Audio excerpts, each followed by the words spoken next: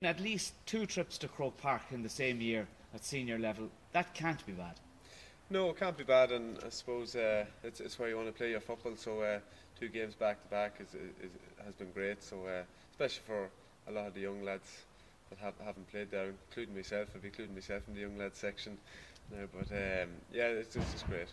What was it like running onto the pitch?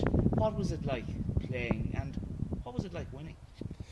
Yeah, well, it was a great experience running out onto the field. There was a great Cavan support there, and I suppose it's where you always picture yourself or imagine yourself when you're playing as a youngster. So it definitely it lived up to the expectation, and as you say, winning was the icing on the cake, and it's great to have had that under our belt going into Sunday.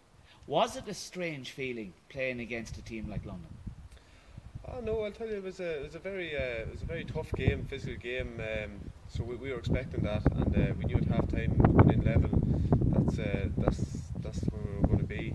So we just tried to keep it calm, and that's what we did in the second half. And thankfully held them to 2 points in the second half. So yeah, it was definitely nothing out of the ordinary playing London. Real thing out there. And of course it was interesting that people like Kevin Downs involved in the backroom team, and of course Lorcan Mulvey, whom you would know, playing for London. That's right, yeah. Lorcan's he's a big physical player, and there's a lot of physical players in the London team. But yeah, Lorcan's a passionate player, and he gives it all in the field, and we're expecting that of Lorcan. But I'm sure Sunday there'll be no bigger Cavan supporter than Lorcan himself. Cavan, it seems now, doesn't do panic, and you're closing out games, things that maybe Cavan teams didn't do in the past.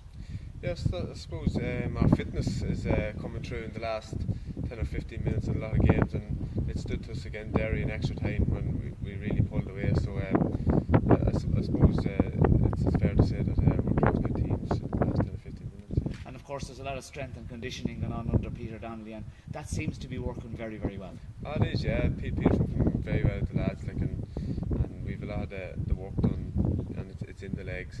But with coming in through the back door, games every week, you're limited to what you can do during the week. So we're really taking it easy during the week and trying to keep fresh for these games at the weekend. People like Anthony Ford, Joe McCarthy, and of course Terry Hyland, very passionate about Cavan football, and it's very important to have people like that guiding you through all of these games. Yeah.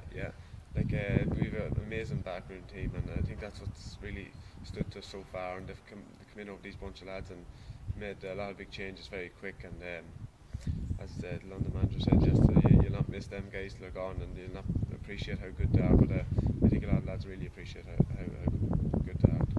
Kerry will present obviously a completely different challenge for you on Sunday.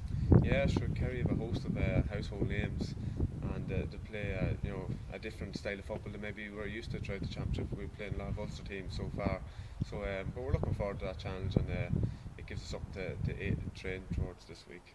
But is it a case that Cavan just take each team as they come, and whether you're a Division 4 or top of Division 1, you go out, you play your usual game? Oh, definitely. Like we're used to the underdog bill at this stage, and as they say, we just take every team as it comes and every game as it comes, and we fully focus on that game, and that's the way we approach London, and that's the way we approach in Kerry as well. You've played in Croke Park once, you're going to be playing in it twice. Obviously your aim is to get there a third and possible fourth time. Definitely, and as you say, just take Kerry as it comes, and aim for another day out in Croke Park. Well, Damien, we wish you well. Thanks very much.